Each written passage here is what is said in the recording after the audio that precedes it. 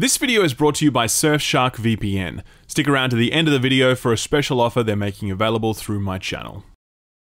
Alright, let me start here. I don't score games, but if I did, Horizon Forbidden West would be a solid 9.5. And if you were to tell me you thought it was a 10, I'd be like, fair enough, man, I can totally see that. I am blown away by how good this game is. As someone who loved Horizon Zero Dawn, I really can't believe just how much of a step up this is in most aspects. Not all, but most. And I think the scale of Guerrilla Games' achievement here is astounding. I liken it a lot to Mass Effect 2. Now, I'm not saying it's as good as Mass Effect 2 because that's a dumb comparison. They're totally different games. I'm talking about the leap in quality and scale that exists from Mass Effect 1 to 2. Mass Effect 1 was fucking incredible, but it was also a little rough around the edges, a little narrow in its structure and scope. It certainly had some quirks that could have done with some work, looking at you, Mako. So along comes Mass Effect 2, keeps what works, fixes all the busted shit, massively broadens out the scale of it, and injects it with this massive dose of cash, so the production value of the sequel was just off the charts. That's exactly what Horizon Forbidden West does. It protects and improves what previously works. It fixes what was broken. It broadens out Aloy's adventure into a sprawling sci-fi epic, and it sets it in a world so beautiful you can scarcely believe that a $500 console can produce it. These aren't the only comparison points to a BioWare game though, funnily enough. Where Horizon Zero Dawn was largely a story about Aloy and her singular struggle, Forbidden West pivots Aloy's focus to one of coalition building, both figuratively and literally. Aloy cannot succeed in her quest alone, so she'll travel far and wide in an attempt to unite the disparate and warring forces of the Forbidden West. In so doing, she'll turn to friends new and old, and as she assists them, a closeness emerges that is different to the relationships she formed in the previous game. That's reflected both narratively and structurally, as your companions become the beating heart of this game, driving forward not only the game's most emotive moments, but also some of its most worthwhile side quests. All of this sits alongside one of the best open worlds I've experienced in a video game, and I say that as someone that is very wary and weary of open world game structures at this point, as many of you know. The unparalleled beauty of it, how dynamic it is, how diverse and surprising each of its activities are, how much it invites exploration and discovery.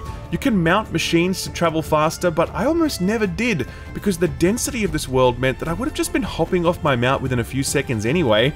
I conquered this landscape almost entirely on foot, because that meant I could soak up as much of it as possible. I haven't been able to say that of any open world game in a long ass time. The defining characteristic of this world though is its savagery, and I'll say again what I said of Horizon Zero Dawn. There is no better combat in any open world video game than this combat right here. It is a totally different model of enemy and encounter design than any other open world game is using. No other open world game can match the flexibility of approach, the ferocity of your foes, the spectacle of it all unfolding. Horizon condenses the thrill of a 20-minute monster hunt into 90-second bursts, and those thrills could happen absolutely anytime or anywhere. No two encounters are ever the same, and even the crappiest of low-level machines can produce challenge and spectacle that few open-world games can match. Just because I believe this is an astounding experience does not mean that I believe that it is a perfect experience, obviously. Horizon Forbidden West has some technical problems that are pretty rough sometimes. They might piss you off depending on your tolerance for them. Its narrative might be a little too sci-fi for people. Personally, I certainly didn't connect with its plot as much as I did its characters and its side stories. I don't believe the game goes far enough to strip out some of the unnecessary complexity in the game's item and loot economy, and some of the expansions to the game's combat model seem to push things further toward rock, paper, scissors in a way that can needlessly slow things down. But despite these shortcomings, Horizon Forbidden West is remarkable. With the recent acquisition of Activision Blizzard by Microsoft, many people were like, oh, Sony is doomed, they're gonna get outspent by Microsoft and Google and Amazon, their days are numbered. Horizon Forbidden West arrives at the perfect moment to remind everyone that that line of speculation is complete bullshit. Money alone does not produce a game like this. This only happens with careful cultivation of talent and technology. Horizon Forbidden West is yet another example of Sony's winning strategy of securing amazing studios and then just standing back and letting them make what they want to make. If those studios can keep making games like this, then Sony are going to be just fine. This world is your legacy, Elizabeth. I won't let it slip away.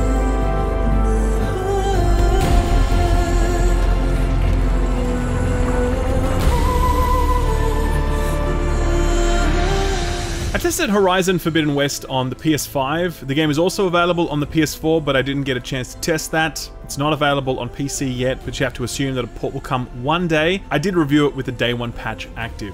On the PS5, there are two graphical options: Resolution Mode, which promises 4K resolution and 30 FPS, and Performance Mode, which promises a dynamic resolution aimed at hitting 60 FPS.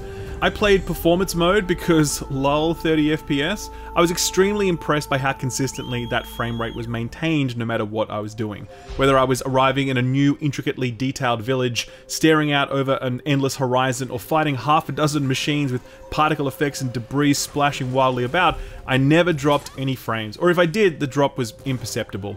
If you're playing this on a PS5 and in performance mode, you can absolutely expect a silky smooth experience. That smoothness does come at a cost, most notably how hard that dynamic resolution scaling will kick in.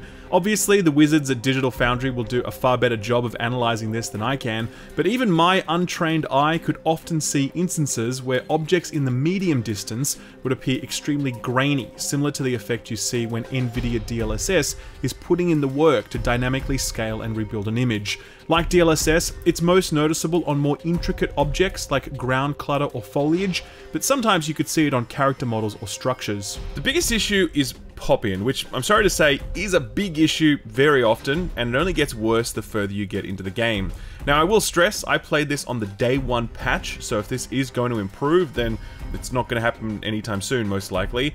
Pop-in is a regular feature of this game's world. You will have already seen some of it in the footage I've shown you. The example I'm showing you here is one of the more egregious examples, but it's far from the only instance of it being like this. So look, is this bad? Yes, but I'm so regularly overawed by how good this game looks and how beautiful every space is and how intricate every character and every enemy design is that I just don't really care about this. Like, if you're gonna dislike this video game, it's not gonna be because of the pop-in.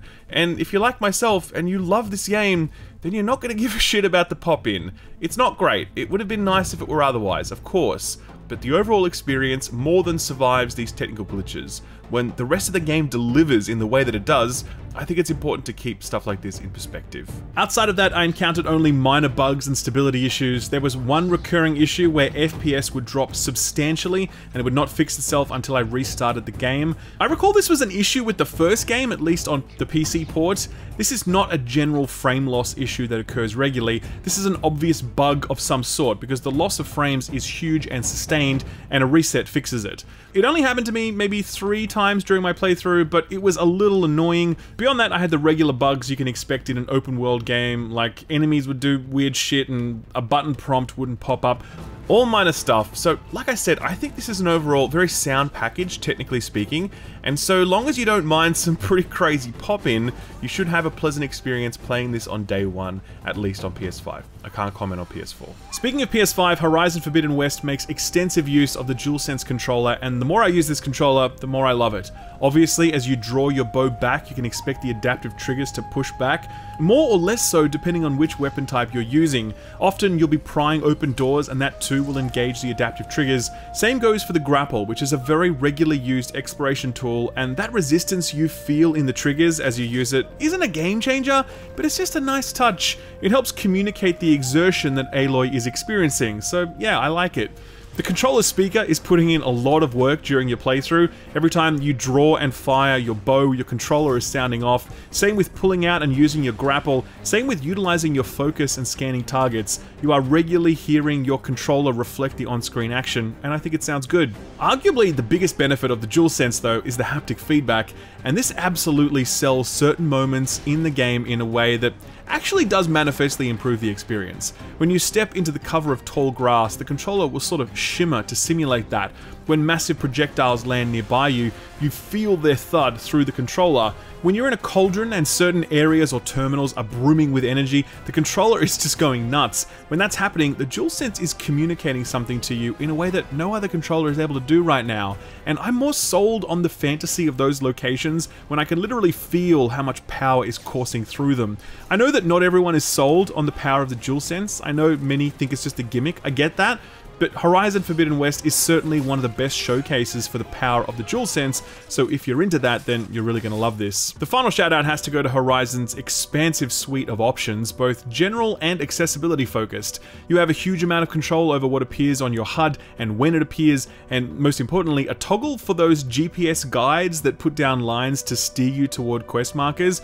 You can turn those off entirely, and I really recommend doing so for reasons I'll explain later. There are controller options like preset button layouts, dead zone settings, and the ability to control how much vibration occurs in different settings if you're finding your DualSense is just getting a little carried away. There's a huge range of audio options, including audio mix settings, the ability to trim specific sound types like enemy machines or the sound of your own weapons, and on the visual side of things, there are toggles for both camera shake and motion blur, allowing you to turn it off completely. Love that. As for accessibility, huge number of options here. One of the most impressive accessibility menus I've seen in a game. You can control how much the game is slowed down when you're bringing up your weapon wheel. You can toggle an auto heal option that will automatically use healing potions when you fall below half health. There's even an option for co-pilot, allowing a player with a second controller to step in and begin controlling Aloy at a moment's notice. The thing about these accessibility options is they're not just for people with a disability, they're for anyone who wants to tweak the experience. I did slow down combat more when the wheel was open, because why not? Like, I don't think that breaks the game. I just turned that on because I was like, sure, that sounds good, let's do that.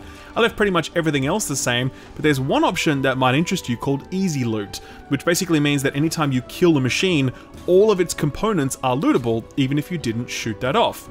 That would be great for someone who wants the challenge that this game brings, but doesn't want to have to go through the material grind. These are really excellent settings from both a technical and gameplay perspective, and they speak to just how much love, attention, and care Guerrilla Games have poured into every part of this experience.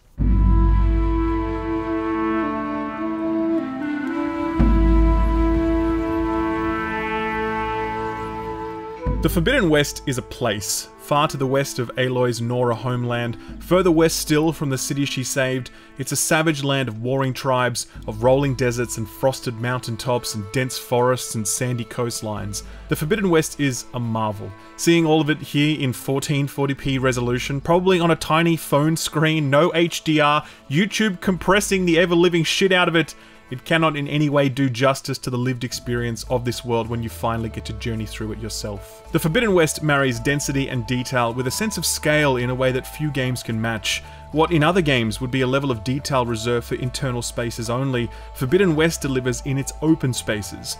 Distant objects on the horizon that would be skyboxes in other games are real, climbable landmarks here.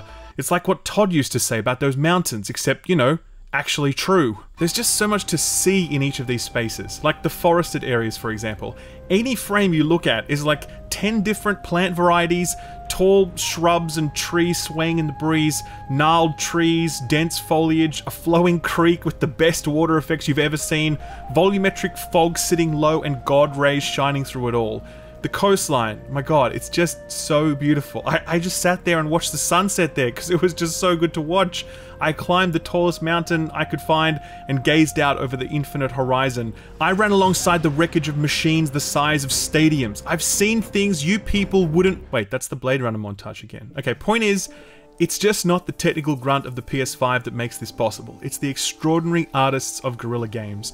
The Forbidden West is home to 3 tribes, each of them with their own way of life, their own architecture, their own dress, their own tattoos and face paints. Each new location I walked into, I would take the time to survey it, both from afar and up close, because it was always so impressive. Each new character I met, these character designs, they're crazy. Their armor, their faces, their adornments. I would get distracted during cutscenes because I was looking at these characters, just admiring how much detail had been put into every one of them. And don't get me started on the machines and the technology that bursts them. This just takes me right back to my favorite childhood cartoon, Dino Riders, where they strapped lasers onto dinosaurs and fought each other. It was the coolest fucking thing ever. The Horizon series is just that, but with the benefit of like 30 years of technological advancement, and the machines are just so stunning to behold. When you plan your assault and you scan an enemy from afar, I promise you, you will always take a brief moment just to stand there and watch those mechanical terrors, because they will always captivate you, especially the high-end boss enemies who are as majestic as they are deadly. Bottom line, every single part of Horizon Forbidden West looks incredible, owing to both the talent of Guerrilla Games and the power of the PS5. This is a true next-gen visual experience that makes buying a PS5 feel like a worthwhile purchase. If you want to see what your PS5 can do, then there's simply no better game to showcase its power than Horizon Forbidden West.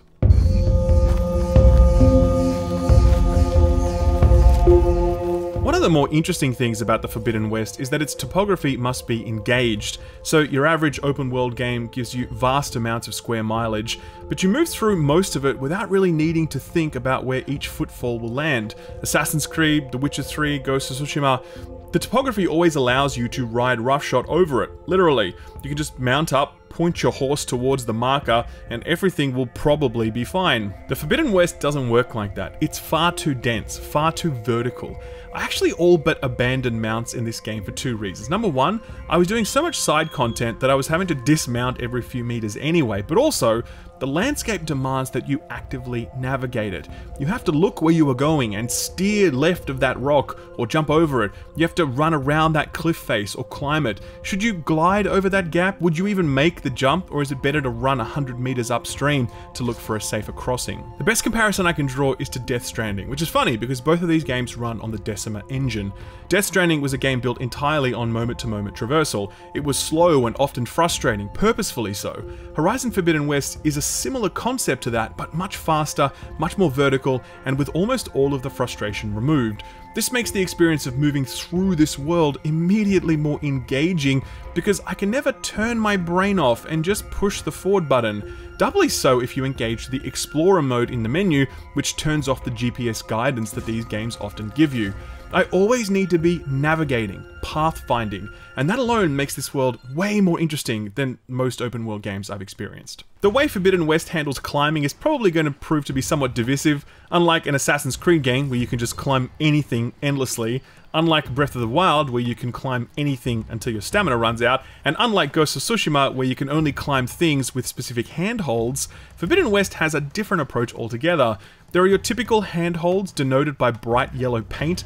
You'll find these on man-made structures. If you ever try to climb a section of a man-made structure that doesn't have yellow paint on it, it's probably not climbable, even if it looks totally climbable, and that definitely sucks. In addition, any naturally occurring structures or objects, like rock faces, will appear totally sheer until you ping them with your focus, which will reveal a number of handholds. So two sections of rock might look identical, but one of them is climbable and the other one is not.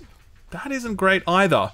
Guerrilla have arrived at an awkward compromise between the guided traversal of Uncharted and the freeform rock climbing of Breath of the Wild, and the result is, yeah, awkward. You will often find yourself frustrated by Aloy's inability to climb something that is clearly climbable, or frustrated with Guerrilla's decision to make one section of a cliff climbable and not another. It feels very inorganic and gamey, in an experience that feels so otherwise intuitive and seamless. This is a minor gripe when set against the splendor of this world and what a genuine joy it is to move about within it. And I haven't even spoken about the best part of this landscape. All the stuff you get to actually do.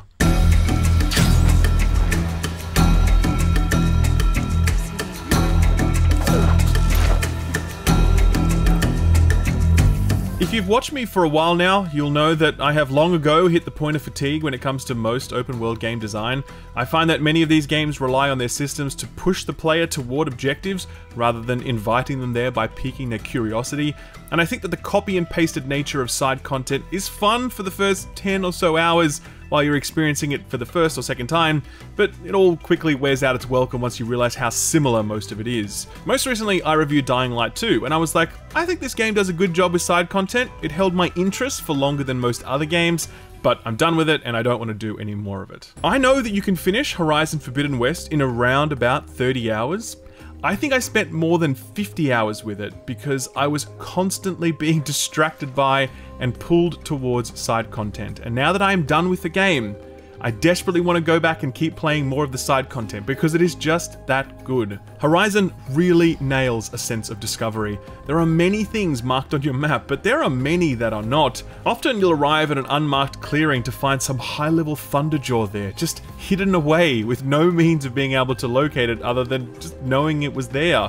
As you explore the world, you'll bump into people who will invite you to sit down with them so they can share a rumor they overheard. You might be moving from one location to another when you hear the sound of distant fighting, and as you draw closer, you'll see that two tribes are at war and you can either enter the fray or leave them to sort it out amongst themselves. As you round a corner, you might discover a herd of grazing machines, and as you do, you'll remember that they have some components that you need, and where a moment ago you were just moving at pace towards your next objective, now you're silently stalking through the grass, scanning enemies and planning how to bring them down most efficiently, because every engagement requires that sort of forethought. I can never ever predict what I will discover when I set out in any direction on this map. I went a few days playing this game where I was like, okay, chill up, we need to get the main campaign done today, stay focused. And then it would be like 6 hours of me doing side content, and I'd be like, fuck, not again. It's not just the surprise of what you might find, by the way, it's how rich and diverse those discoveries are. There are a lot of map markers in this game, but almost no two map markers are the same. You'll find a set of ruins and it might be completely overgrown and crumbling, or it might be an ancient facility locked down, or it might be submerged entirely underwater. It could be a puzzle challenge, or a traversal challenge, or a combat challenge. You don't know. The map marker says it's a ruin, but that's it. It doesn't tell you anything else, and it could be any one of those things. The tall neck radar towers are another example. I mean, Ubisoft invented this concept where you had to climb a radio tower, and then Guerrilla Games were like, okay, but what if that tower was alive and it walked around in a big circle and you had to find a way onto it? And now here in Forbidden West, Guerrilla are like, okay, what if those tall necks were like side quests with multi-phase sequences combining exploration, combat, puzzle solving, and traversal? Each one of them is so incredible, such a standout, and just how epic they are to look at as well. Like, what a fucking cool idea that was for Guerrilla Games to be like, you know what? Big fucking dinosaurs, they're our radio. God, I love that so much. Anyway, the cauldrons. Look at these spaces, man. Look at these. These are some of the best looking video game environments I've ever seen. And this is fucking side content. You don't have to go here. Imagine making something that looks this good and it's not even on the golden path. And that's not even mentioning how well these cauldrons play. They're like the world's prettiest jumping puzzle, always different and always culminating in an epic boss encounter. Bandit camps, sunken caves, high-level boss hunts, salvage contractors, the fight club they run in a bunch of villages, the arena showdown against giant machines. Hell, there's robo-dinosaur racing in this game. You race machines and try and knock each other off like some sort of post-apocalyptic Mario Kart. Everything you encounter is so well designed, so unique, so worth your time. When you see Horizon Forbidden West's mess of map markers, your eyes are likely to glaze over the same way that mine do when I see a map like this. It's exhausting just to look at this, right? Yes, it is. In almost any other game. It's really not like that here. The standardized map markers of Forbidden West do its landmarks a great disservice, because they could never properly convey how much diversity exists across this untamed and unforgettable landscape. As verdant limbs wither, roots rot in snow, still the seed rises as certain as stone. If there's one area where I think people may feel let down by Horizon Forbidden West, it's most likely to be the story. Horizon Zero Dawn was an origin story. You met Aloy as she was just a little girl, an outcast from her tribe being raised by another outcast. In her desire to prove herself, she trains her entire life for a rite of passage, but in her moment of triumph, disaster befalls her people, and she is sent out on her grand quest. Eventually, it's revealed that Aloy's struggle isn't one of internecine tribal conflict, but rather one against a malevolent force attempting to consume the planet whole. Aloy's mysterious origin story serves as both the emotional bedrock of this story, as well as the key to defeating this planetary threat. It was a neat coming together of both the emotional inner journey and the outer struggle against the big bad guy, a formula that many Sony games have adopted and have had great success with. Horizon Forbidden West begins directly after the events of the first game, and I mean directly. You will pick up maybe days or weeks after the first game concluded, and I would say the entire opening act of this game is couched in your knowledge of the events of the previous game, referencing characters and events in a way that is likely to confuse or bore those who are coming into this franchise fresh. It's rare for me to say this because I think most games do a better job of this than Horizon Forbidden West does, but I kind of think you should play the first game before playing this one. So much of it is spent referring back to the events of the past, reminiscing with friends about moments that you can't see or experience in this game. I think it's a little too much. Like, I played and finished Horizon Zero Dawn 2 years ago on PC, and even I found myself confused and struggling to recall many of the names and terminologies being thrown at me here. Some games like Psychonauts 2 benefit from having played the first. Some games like Persona 5 Strikers kind of require you to have played the first. Horizon Forbidden West feels like it sits more towards that Persona Strikers end of the spectrum, so do be aware of that as you head in. Sadly, Forbidden West does mirror the first game's sluggish start. Many people you will speak to will say that they checked out Zero Dawn and left after about 10 hours of play, and I couldn't blame them. From a gameplay and narrative perspective, I think those first 10 hours are a real slog, and the game gets infinitely better once you cross over into the desert.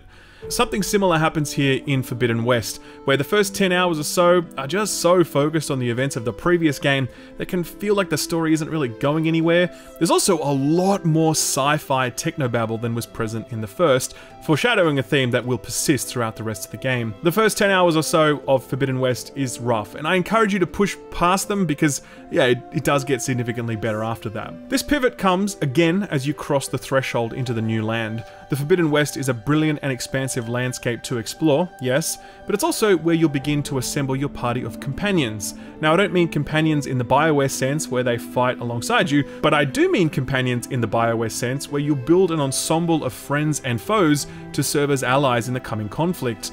This group of people starts out small but grows in time, and eventually you'll have a small company of people you can return to regularly, to speak to, seek advice from, and even aid them should they ask. Where Aloy's story in the first game was an origin story, where she had to rely on her own strength alone to save the world, Aloy's story here is about accepting that she can't do this alone, and the party she gathers to her serves as the emotional bedrock of this game.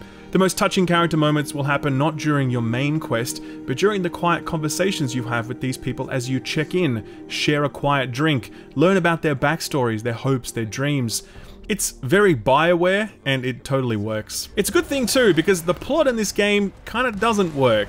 The story of Forbidden West is absolutely bigger and bolder and more epic by every metric, but I think it doesn't get away from itself. The interesting thing about the world of Horizon is the tension between human and machine, the fragility of humanity, their spirituality, their politics, their families, their clans, all of that set against the cold, uncaring mechanical steel of the machines and the AI that programs them.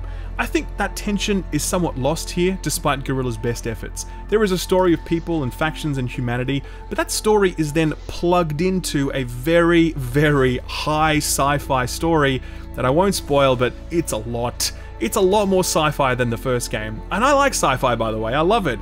But I think sci-fi is only good sci-fi when it asks, how will the technology of the future make humans better or worse? Good sci-fi uses technology as a means of probing the human condition, and none of that probing is really happening here. It's just a lot of sci-fi nonsense, I think, where a more grounded story would have served Aloy and her companions far better. Almost as compensation for this, I have to shout out the side missions in this game. They're absolutely superb, almost every time. So often in these open world games, the side quests are just some narrative dressing culminating in go here, kill some stuff, collect some stuff, come back.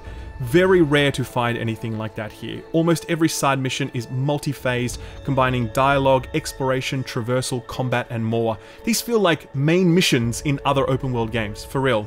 They also matter. When you do side missions, your companions will comment on the fact that you did those things. New dialogue options become available that weren't there before. These aren't the companion side quests, by the way. These are just the regular side quests that your companions feel compelled to comment on. But then there are also companion side quests, and these are great. They're special. They connect you with the deepest hopes and fears of your companions. If you like doing those companion missions in BioWare games, then you're definitely going to love these. Overall though, Horizon Forbidden West narrative is a lot more patchy than the rest of the game is.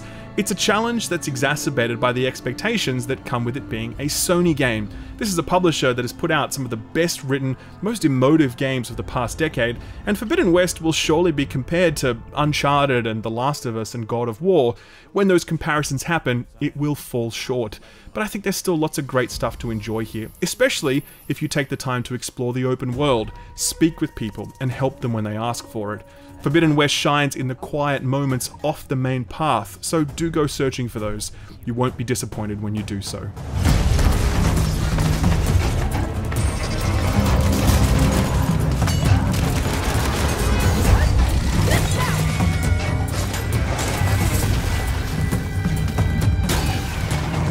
Alright, time for the coup de grace, the killing blow. Horizon Forbidden West combat. As I mentioned before, I've long said that the combat in Horizon Zero Dawn is the best combat in any open world video game. There are like a billion reasons for that, and it would take me an entire video to fully describe why, but ultimately it comes down to the expansive capabilities of both enemies and Aloy, and how much variation becomes possible when you set those in different landscapes. Consider Assassin's Creed Valhalla or even The Witcher 3. When it's time to fight something, I know exactly how that fight is going to go. Humanoid enemies or monsters, I know their limited capabilities, I know my limited capabilities. They'll have a swing at me, I'll dodge or block or parry, I'll counter with a 3-hit melee combo, maybe a heavy attack, I'll fire an arrow, maybe cast a spell, whatever. But like, you can see this, you know what this is, and you can play it in your head. Just from watching this, you know exactly how this is going to play out, and it's going to play out exactly the same way for 30, 40, 60, 300 hours. That's not a criticism, by the way, that's just how it is in games like this. Even Ghost of Tsushima, which has very refined melee combat, far more sophisticated than either Assassin's Creed or The Witcher, you know, generally speaking, how each moment of each encounter is going to go. Now, take something like Monster Hunter. At no point during any fight do you know how that fight is going to go. You don't know where you're going to be fighting them, or how much you'll be able to use the topography to your advantage. You don't know which of their huge number of moves they're going to pull out. You don't know whether they'll enrage in that moment or roar. You don't know when you might be able to hack off that tail to disable their tail swipe. You don't know when another monster is going to rock up and join the party.